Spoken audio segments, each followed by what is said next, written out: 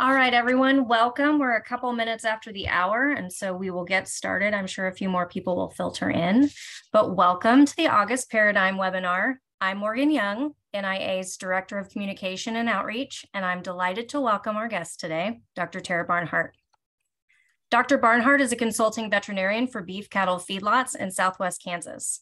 She graduated with a degree in veterinary medicine from Kansas State University and is a member of NIAA's Advanced Training for Animal Agriculture Leaders program. In June, she gained notoriety by using her voice to advocate for our industry during one of the most devastating weather events affecting animal ag in recent history.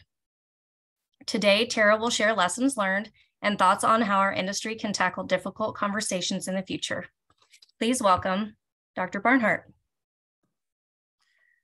Good afternoon. Thank you so much for having me. And we were just joking before everyone came on that I overscheduled myself like veterinarians often do. And I'm shocked I'm not giving this while sitting in my vet truck at a feed yard.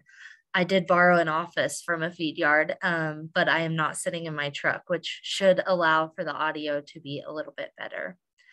I wanted to give a little bit of background to our weather event that Morgan talked about in my intro, just in case some of you on the call aren't as familiar with what happened in Kansas or some of the timeline of events, just to give you a brief overview. And if anybody has questions or wants me to go in more depth of that, I kind of came with the assumption that many of the listeners would have maybe heard about it or had most of the gist. So on June 10th of this year, I gave birth to my third summer baby. As a veterinarian, you'd think I'd know a little bit better than to summer calf, but I'm a cow vet and I decided against a lot of my own recommendations and had a little boy on June 10th. And on June 11th, I remember being in the hospital. Previous to that day, June had been very, very mild for our area. The weather was very cool. The nights were getting down below 40 degrees, and that is very odd for Southwest Kansas. And, we were having 60, 70 degree days. And so prior to my son's birth, we had a really, really nice June. It was very, very tolerable for a end of term pregnancy. And then we had an event of much needed rain. We had gone over 200 days without measurable precipitation in many of the areas that I practice in Southwest Kansas. And so it was very dry prior to that week, and we had received about 3 inches of rain that week. And so on June 11th, the temperature started to climb, and it was 105 degrees and climbing. And I remember thinking to myself in the hospital, what a great day not to be a cow vet and be pregnant.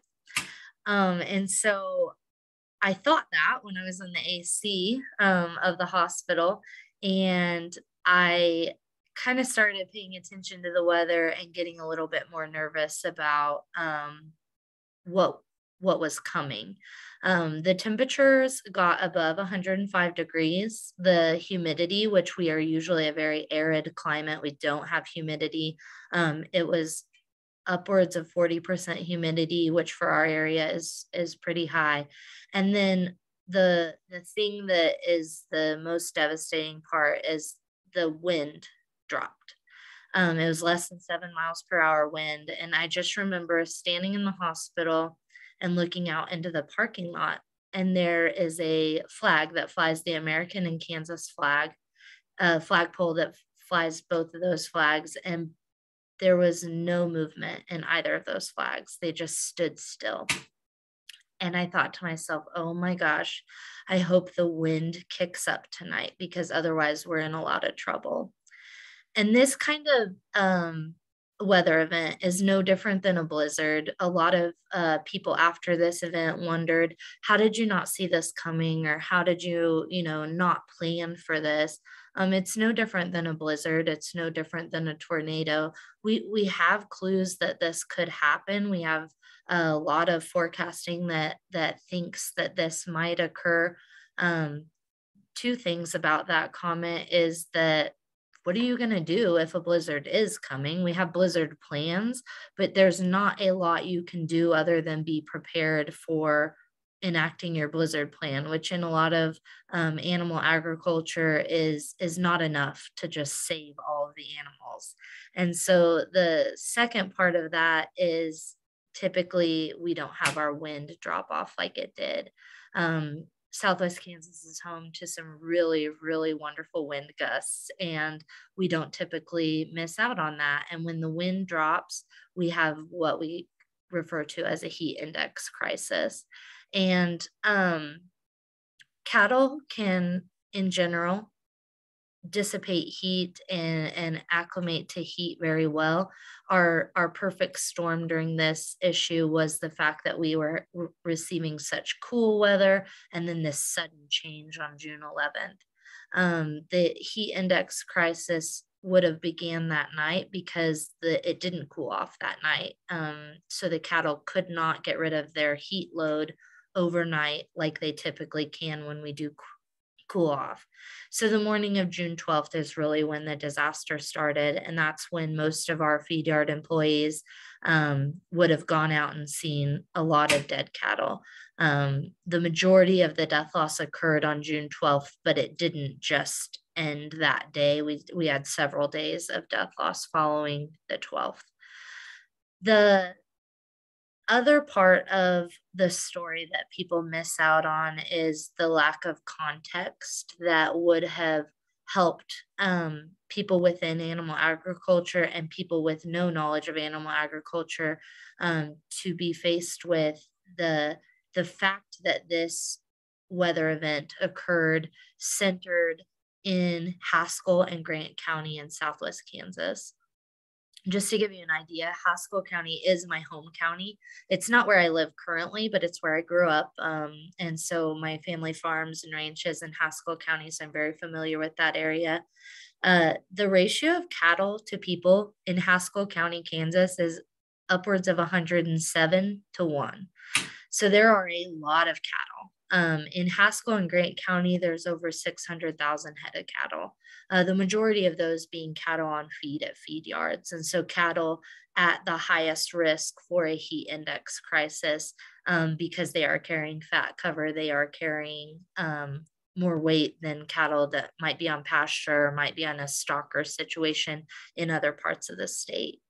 25% of the nation's cattle are slaughtered within 1 hour of these counties. And so you can really get a good feeling for not only did this crisis happen in the most inopportune way, it happened in the most inopportune counties.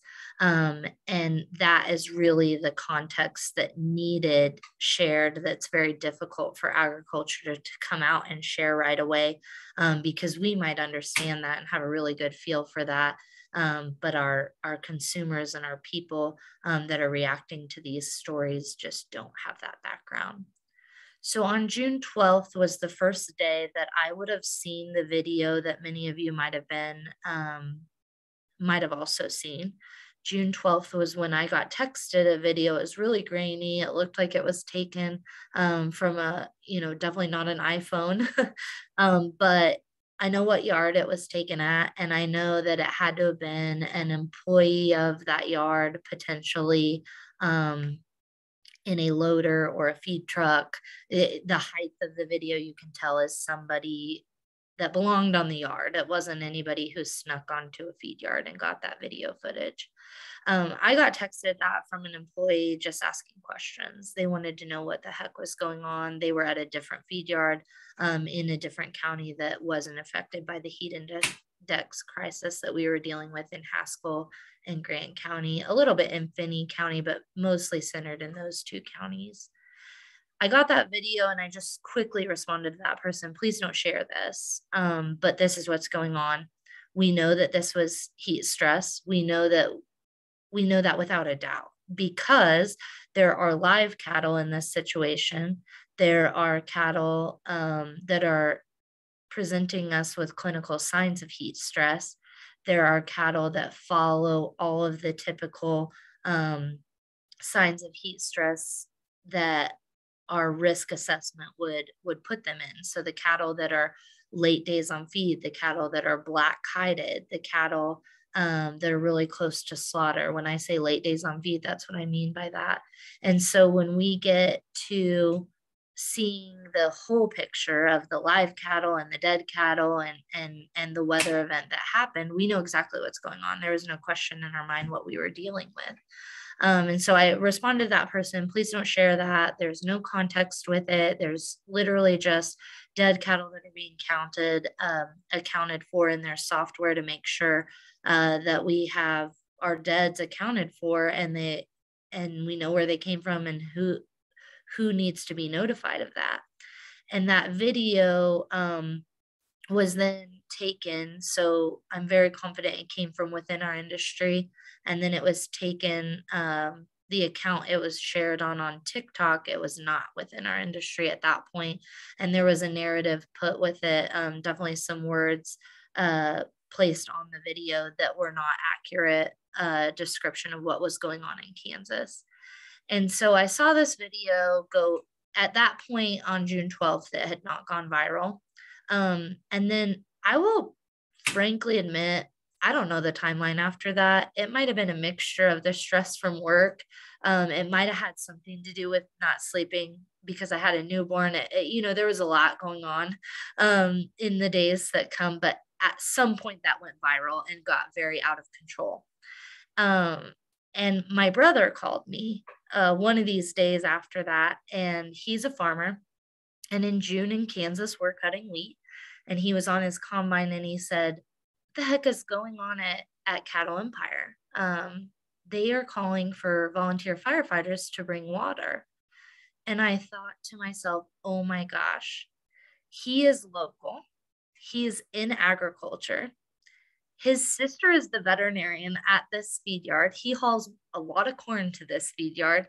And he didn't know what had happened. And so I decided to author a Facebook post in response to what was going on from a local standpoint, because I knew we'd have a lot of questions for my local people just in the community, maybe not directly involved in agriculture. So like any good communications trained person, I'm a veterinarian, I'm not a communications expert.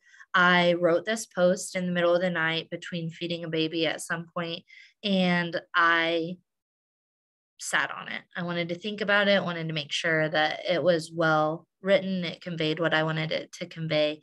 I attached a photo to it, and then I actually scheduled it to post. And the next morning, I had a doctor's appointment for my infant. We go into the doctor's office. I forgot that post actually was going to happen, and I had no expectation that it would go viral.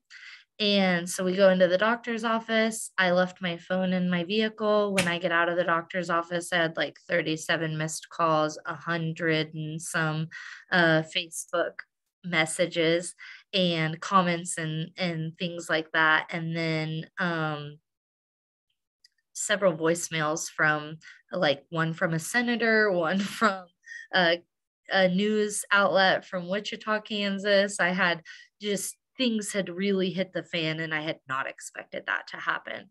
And I'm glad that I filled a void of communication that obviously people were wanting. People within agriculture and people just close to agriculture really shared that post. It got a lot of traction right away because they wanted the misinformation to go away as well, because they knew what was going on, or they didn't know what was going on and they wanted to share that information with their following. The post that I made had over 13,000 shares. I lost count of the comments and I refused to go back and look and find out how many comments, but comments that would definitely keep you up at night.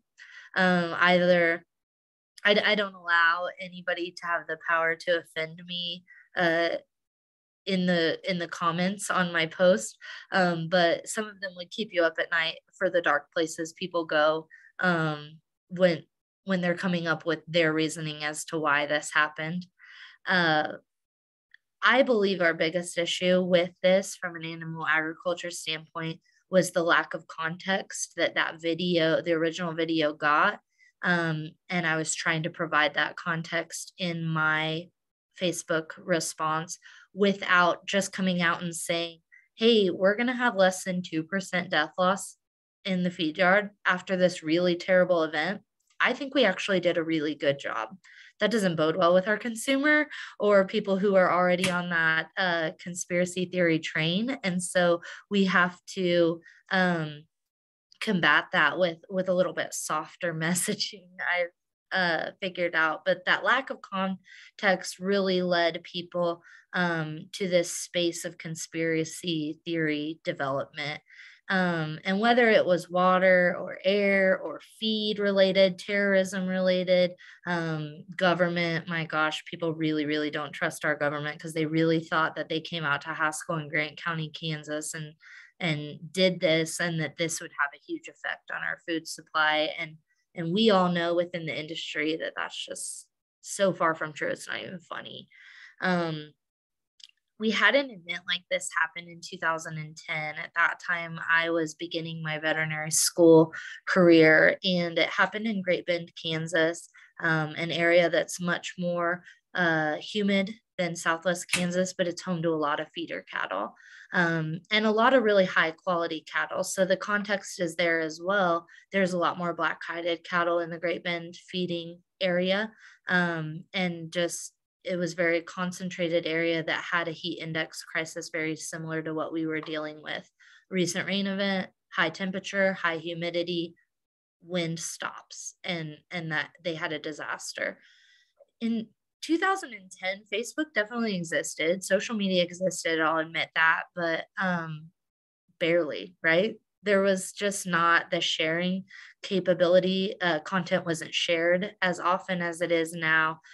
TikTok definitely didn't hit the scenes by then, and content wasn't shared like it is today in a way that would get so much traction. And so in 2010, they lost about 2% of the cattle on feed in that Great Bend area, and nobody even heard about it. I have veterinarians within my friend group that haven't heard about that. And so I have studied it because I'm in the feed yard business, and I work with feed yards on a regular basis. And I've studied it for the lessons learned on heat abatement practices and what we can do to improve feedlot management when we're dealing with these heat stress incidences. But there's a lot of colleagues of mine in the veterinary profession who had no idea that happened in 2010. And that just goes to show us kind of a slap in the face on not very long ago, an event that was very similar in numbers and severity got zero traction because nobody shared a video. Nobody took this up. Somebody probably took a cell phone video, but nobody put it on TikTok. Some of the lessons learned, I wanted to spend the majority of my time on this paradigm talking about some of the lessons learned from communicating through tragedy, communicating through something that just really hits your profession and really just kind of rocks your world. And it rocked all of our worlds because it was instant, it was severe, and there was so much misunderstanding around what was happening. But it rocked our world because what we had to do out on the feed yard was very labor intensive suddenly. And I talk about that a lot, that what we do on the feed yard on a good day is really hard work. And so through something like this, when the temperatures, they didn't just shut off, it was still 105 plus degrees for many days. The cattle were still stressed. Even once we got the death loss under control and we got things looking up, they were still stressed and compromised.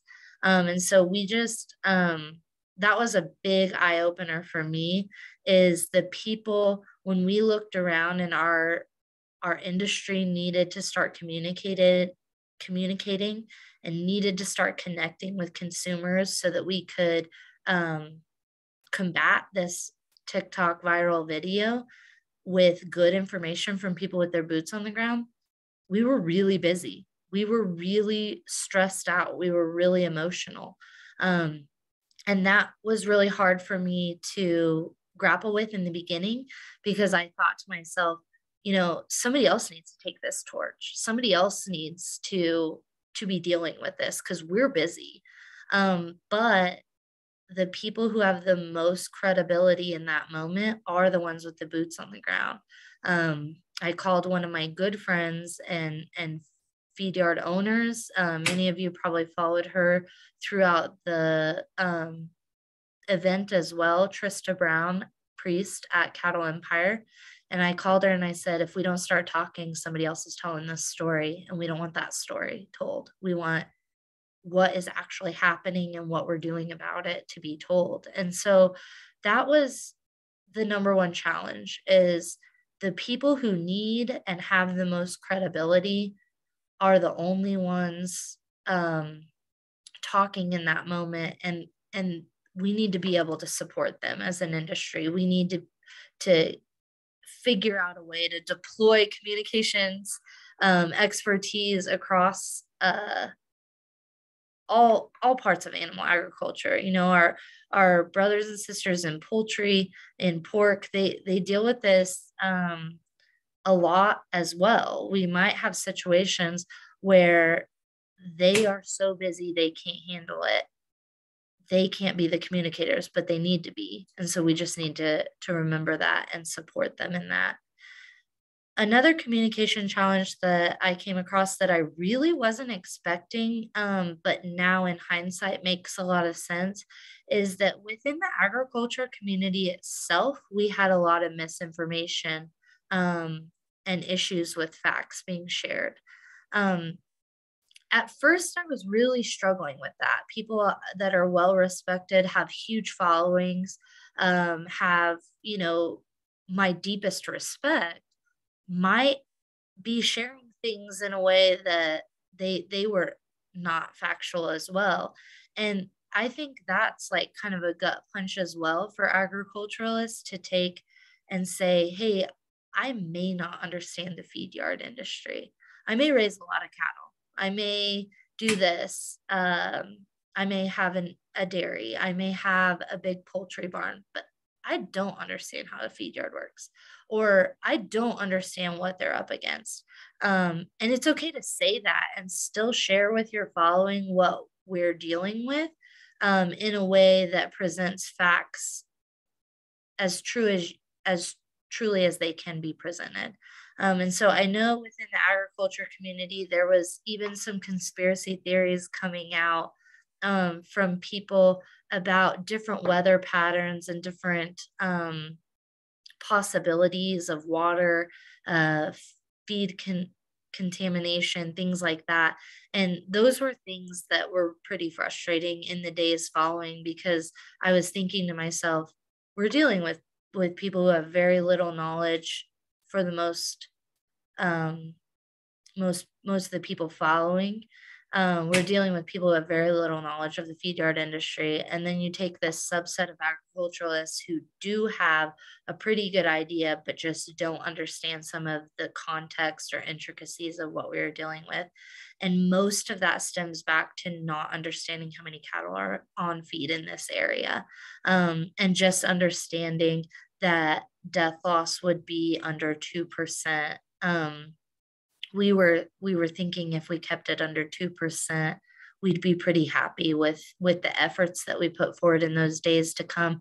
And a lot of these yards did stay under 2%. There was a couple yards that went over, but as a whole, we were able to use our heat abatement plans and keep that. And under 2% after a major weather event is something as a veterinarian that I'm very happy with.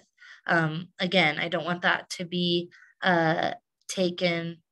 I don't want any loss of animal life to be taken lightly. And as agriculturalists, we all know that it's hard to lose animals.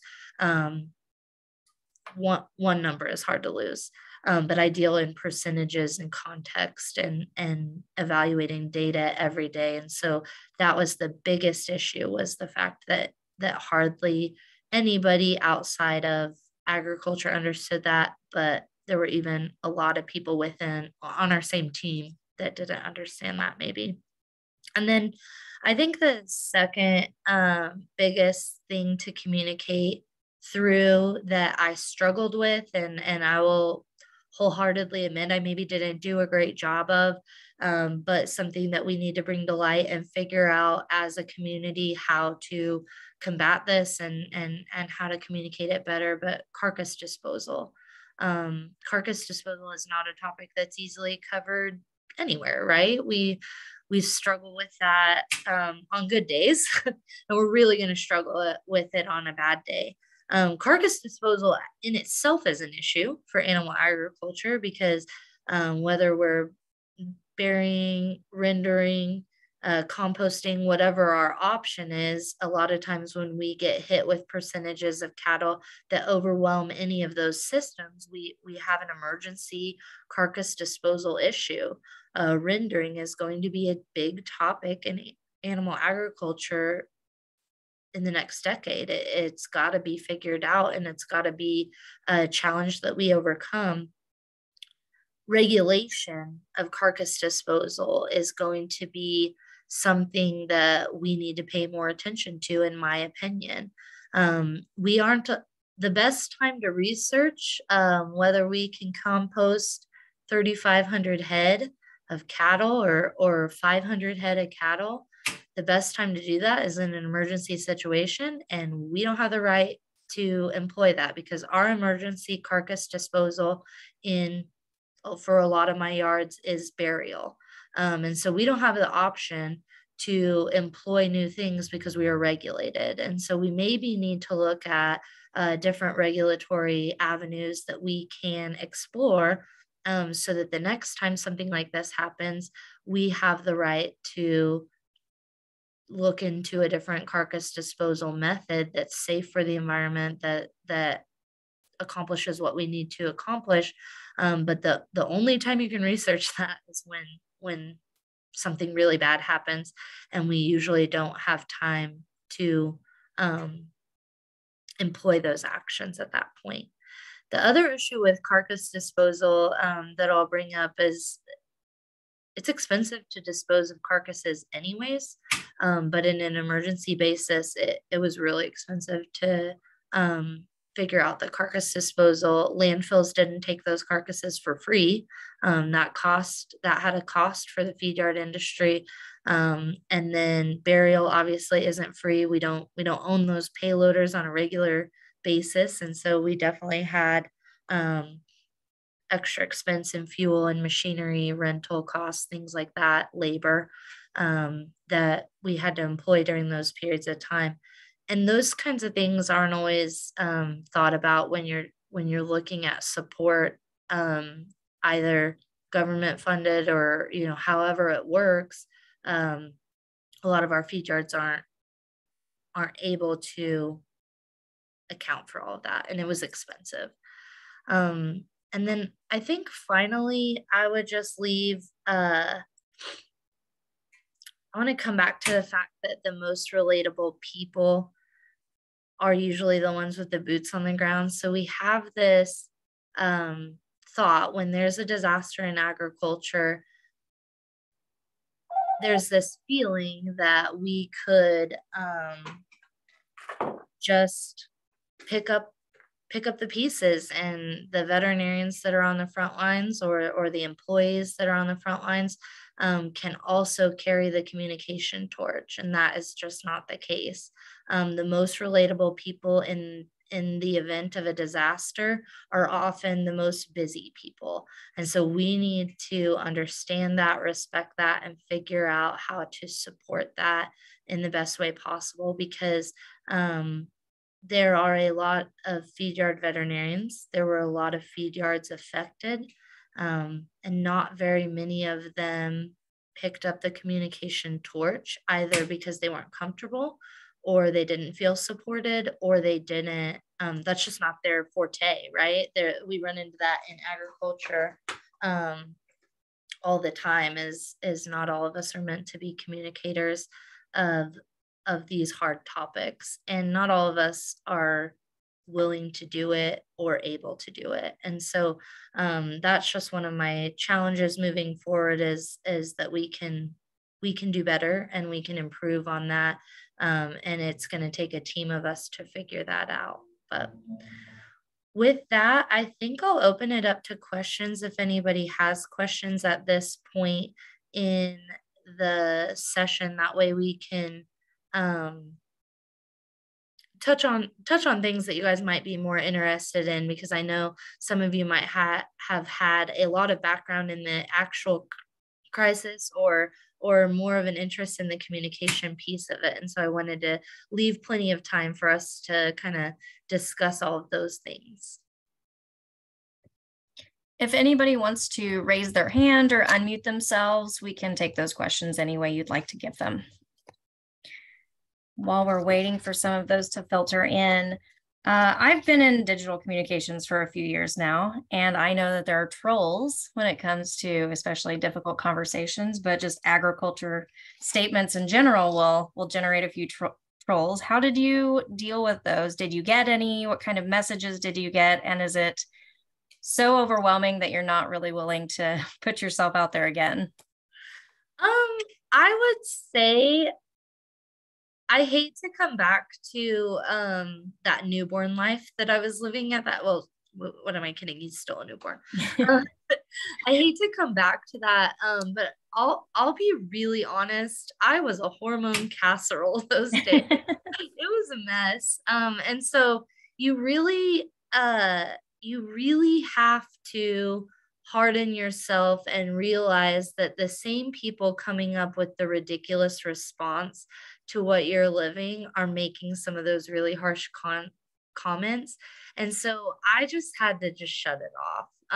It wasn't worth responding to everyone that had a negative comment. There were so many comments about, she didn't even go to veterinary school. I Googled her, and Morgan and I were discussing this I Google my name. It says I'm a veterinarian on Google a couple of times. So it's not like we found this random person who's barely a veterinarian or in veterinary school or small animal veterinarian, a feedlot veterinarian who grew up and lives currently in Kansas stood up and spoke out. And that's what I was losing my mind about, is like, how much more credible they want us to be. Some of the comments of the conspiracy, I really just tried to combat with a place of understanding. Our country and our world is at a really unsettled place, post-pandemic. There's war in many parts of the world right now. There's just a really unsettled feeling in general. And so I just tried to hit a lot of the conspiracy with a point of understanding, because I think if you came at people, or at least I felt like this was correct, if you came at people with, you're crazy, that's not relating with them. But if I came at them with more of, I understand how you got there. I understand why you don't trust anybody. Because there's days I don't trust anybody, but listen to me on why you should trust someone. And that was really helpful, to just come at them with a little bit more understanding than I maybe wanted to rely on, because I really wanted to tell people, like, hey, if somebody was dismantling our food supply, I think they'd do a way better job, because this isn't gonna do much. And so it was just interesting to hit a lot of those comments. Some of my family, I love them. I come from wonderful people, and I really want to not take away from their support. But man, I've got some big sisters that I wouldn't mess with. And you almost have to tell your family, like, be prepared. This is going to get ugly in the comments, and you don't need to take it personally for me, because I'm not taking it personally. And then I think just being able to combat that with, like, walking away when you don't need to respond. Because there's there's like 80% of the comments that aren't worth responding to. And then just realizing what you need to let roll off your back. And then one thing that our industry did a phenomenal job of, I will like never forget some of the text messages that I got in the days following my post. And, you know, when I was dealing with a lot of the communications efforts after that, were, you know, some of my most treasured text messages that I'll keep in my mind, or emails that I'll keep in my mind, people just reaching out and saying, hey, we're here for you, we support you, and we think you're doing a great job. I will never forget that, because I've never been that person who would have sent that text message when a friend or colleague of mine was facing something really, really difficult, and then chose to take a very public stance on it, and then get the backlash that they were.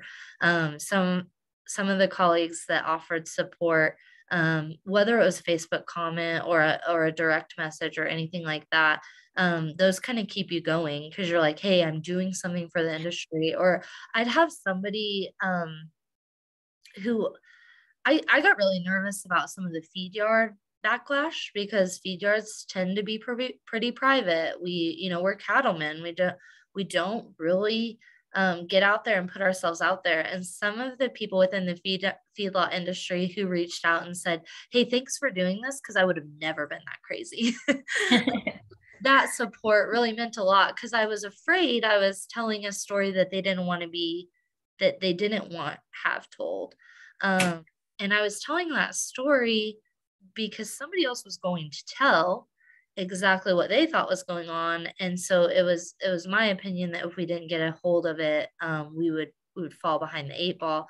And so it was almost sharing a story without permission from everybody involved, right? Because there are customers of the cattle, there are people who raise the cattle, there's the employees who work here, there's, you know, many facets of the industry that are involved. And I was afraid, without knowing that there was support coming from within the industry, I was afraid maybe there would be a lot of people who said, hey, I didn't want that story told. And I kind of took that upon myself and felt like it needed to be told anyways. But there was a lot of support within the lines of craziness. And so I do want to give credit where that is due, because I will change how I respond in the future when a colleague from animal agriculture is going through something tough and communicating through it with the public. Maybe just a simple text message saying, think you're doing a great job. If I can do anything, let me know. Could really carry them through some really ugly comments, because those ugly comments come all times of the day and night. They sure do. What is it? Trolls never sleep. Right. I don't know. So mothers of newborns don't sleep. That's fair. And trolls definitely don't sleep. We have a couple of really good questions that have come in. Ryan Goodman asked, what response from industry organizations would have helped most to support you in your responses and engagement in the conversations following the event? I think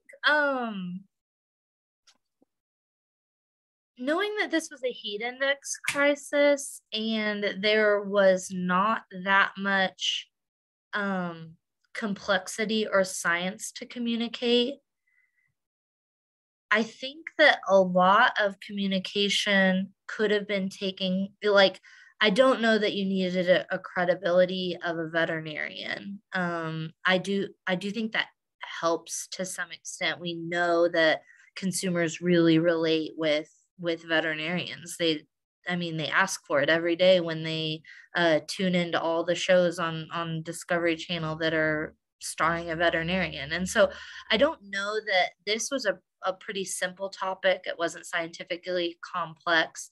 I think we need a little bit more support on what are the things that I would really hit on, and what are the things that you don't need to talk about in depth. Because you want to talk about a person who doesn't understand how to not overanalyze the topic, that's a veterinarian. Hello. We overanalyze things for a living. And so that was difficult for me, is like, how deep do you get into this? how complex do I describe the feedlot industry in these counties so that people have enough context, but maybe, just enough to suffice that hunger for information. And that, I think, would be helpful coming from the communications experts within our industry organizations, because I'm definitely going to overanalyze it and not come up with the right answer. And the people trained in communication and more experienced in the communication space would have those answers for me, and maybe even just sending quick talking notes, or hey, you're not going to offend someone who's dealing with a crisis at work, dealing with a communications event through crisis. You're not going to offend them if you send an email that says, hey, these are my thoughts. And in my mind, if they do get offended, then whatever, they probably wouldn't read into it too much. So I do think that would be one way of supporting it, because a lot of times the people with credibility, maybe like myself, I really spend a lot of time trying to choose the right words and trying to figure out what to say, because I didn't want to come off as a 2% death loss doesn't matter to me, because it matters. It matters a lot. But it also showed me that a lot of our heat abatement was working.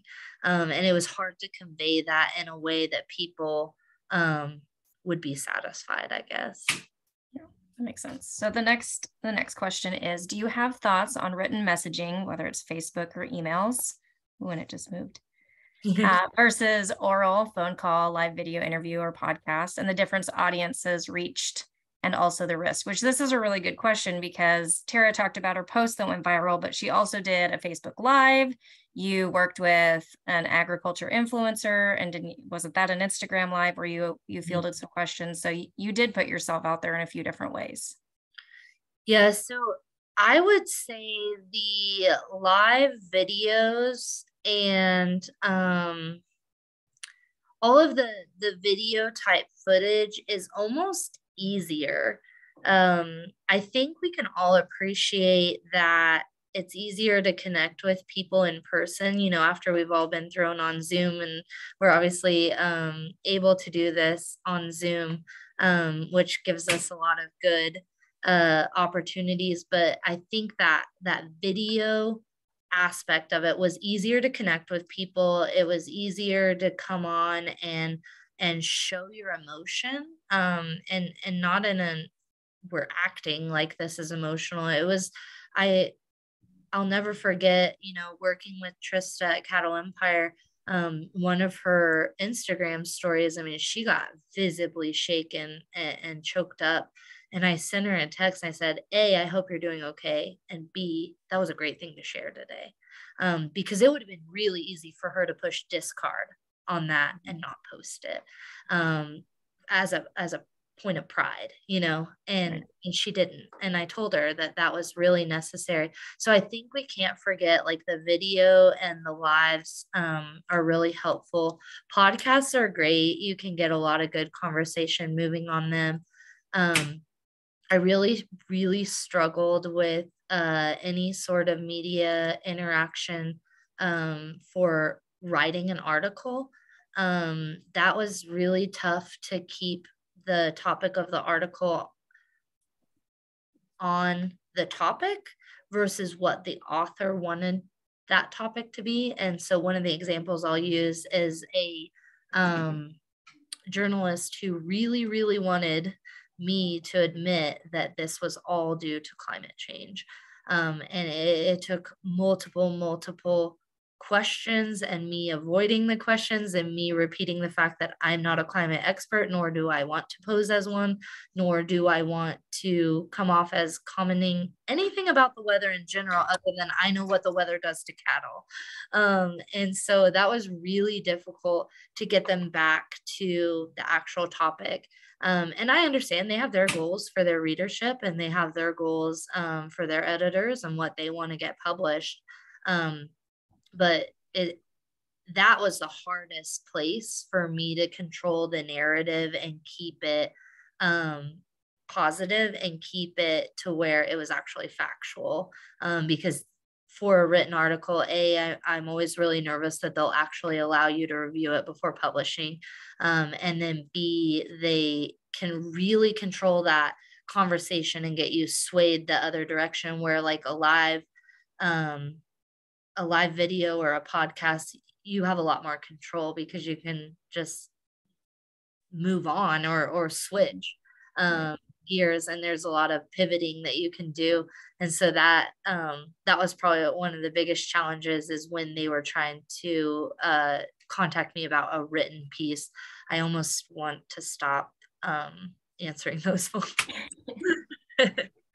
All right. So the next question comes from Warren Hess. Has there been any discussion since the event about benefits of developing pre-scripted messaging for the various potential events that may impact the industry? Which this is right on lines with crisis communications, which I think there's a few experts on the phone that have dealt with that before. And Tera, you talked about it a little bit before, but if you can share with the group. I think as far as a response, I know and have a lot of faith that there will be some good response from our crisis communications experts within the industry on developing good talking points around heat stress, heat events, things like that. The industry itself is going to have to take a pretty hard look at what we do for heat abatement in the United States. You know, we have some competitive international trade competition that they raise cattle under shade all the time. And cattle that are allowed shade or raised indoor or any of those answers, I don't have the answer for that either. And I don't think the answer is as simple as going out there and building shades in every one of my pens. The cattle behavior during this event was very interesting for me to study. And I don't know that shades are the answer. I still think we need to research that, because I'm afraid the cattle would have bunched underneath the shade. And then we still would have had significant losses. I'm not going to claim to know the cost benefit analysis of shades right now for every one of my feed yards. But I know a lot of feed yards who have ran those numbers, and there's a reason there's not shades on 100% of the cattle raised for beef in the United States. There's a reason that doesn't exist yet, right? Because the ROI is not as simple as shade costs this much and we're going to get this much return on it. And so the behavior of the animals was peculiar in the fact that I didn't mention that earlier. It was peculiar in the fact that we really worry about water consumption. We have adequate water consumption on a daily basis normally. But when those cattle get to where their behavior is changed because they're stressed, we had the socially strong animals hoarding the space around the water tank and drinking all the water. And then we just had animals who were too weak to fight through that barrier, and they were dying of thirst. So it was not just heat stress or heat stroke that caused death. We did have animals die of lack of water. And that's why in a heat abatement plan, we had so many water tanks out.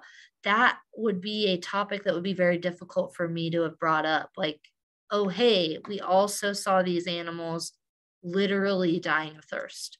But that was a behavior thing that we don't typically see in the feed yard. And it was something that really woke us up to our heat abatement plans need to include extra water tanks earlier in the process. You know, we always thought we would offer the water tanks for convection cooling for them to stand around the water and get cooler. But some of it is we just need to get them water because of the behavioral aspect. And so some of those